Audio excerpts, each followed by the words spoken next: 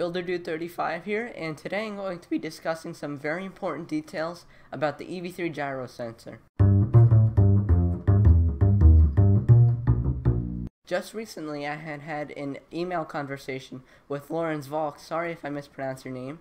Anyway, he is a LEGO Mindstorms MCP, and he's also very knowledgeable about these gyro sensors, and he shared some very important information about the inner workings of the gyro sensor that I felt that I need to share to you. So I'm going to be conveying his notes to you, and this pertains to anywhere gyros are used with EV3s, like including FLL. So the first thing he told me, and basically the focus of the conversation, is that the most important thing to know about these gyro sensors is what they measure, or rather what they don't measure. Now this I found very surprising, and I'm sure you will too, and it's that gyro sensors actually can't measure angles, at least by themselves. What a gyro sensor is actually designed to do is measure angular velocity. That means how fast something that the gyro is attached to is rotating in degrees per second. And we get this value using the EV3's gyro rate mode, which tells you how fast the gyro is rotating or spinning in degrees per second. And this is essentially what a gyro is made to do. Measure angular velocity, not necessarily angle on its own. So if a gyro can't measure angles, then how does it arrive at an angle value when you put it in angle mode? Well, he used this example to explain it to me. Basically, when you have the gyro sensor, it measures an angular velocity. We already know that.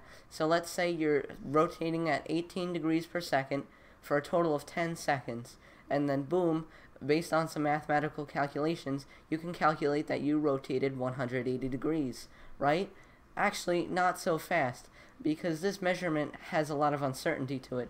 The first part is that we don't know where we actually started before we were rotating. To do this, you would need a compass, which tells you absolute heading in degrees, or you would need some kind of sensor in whatever turntable that you were on, or like the ground or something, as a reference point. The second thing is, you don't know that you were rotating at a constant rate of 18 degrees per second. Maybe when you weren't looking, you sped up and you were 19 degrees per second or 17 degrees per second, and it varied somewhere in between. The third thing that contributes to the uncertainty is that the resolution of the sensor. If it tells you that you're rotating at 18 degrees per second, alright, that's great. But what if it was more like 18.3 degrees per second? Now that extra 0.3 doesn't seem like a lot of error at first, but when you figure that if you're rotating for 10 seconds, this adds up to being 183 degrees of rotation instead of 180. And this all adds up to a measurement, an angle measurement that has a lot of uncertainty to it. So let's give a real-life FLL example. Let's say you're using your EV3 gyro sensor to measure the turning on your FLL robot.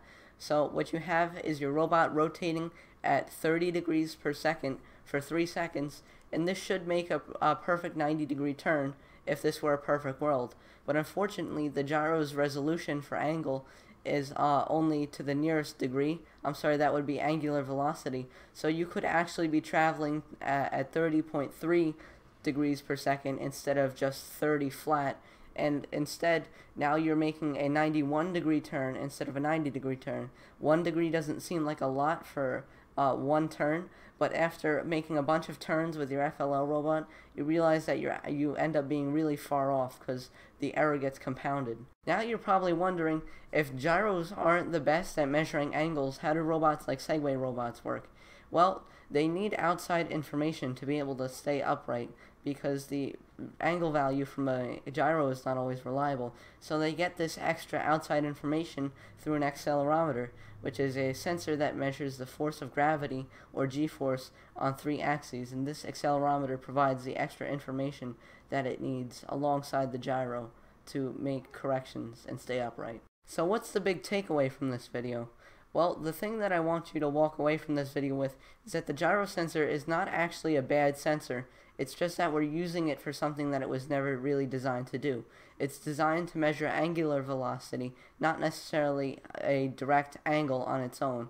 And for that reason, since the angle measurement has a lot of uncertainty, Laurens Valk doesn't actually recommend that you use the gyro sensor to measure the turning on your FLL robot, because you're going to get measurements with a lot of uncertainty. However, there are going to be some pretty clever ways that you can integrate a gyro sensor into FLL, just not for turning for FLL robots. Thank you for watching my video this week. Now you understand what the gyro is truly meant to do. And a big thanks to Laurens Valk for providing all of the information that I needed to make this video. And I'll see you next time with next week's tutorial. Bye!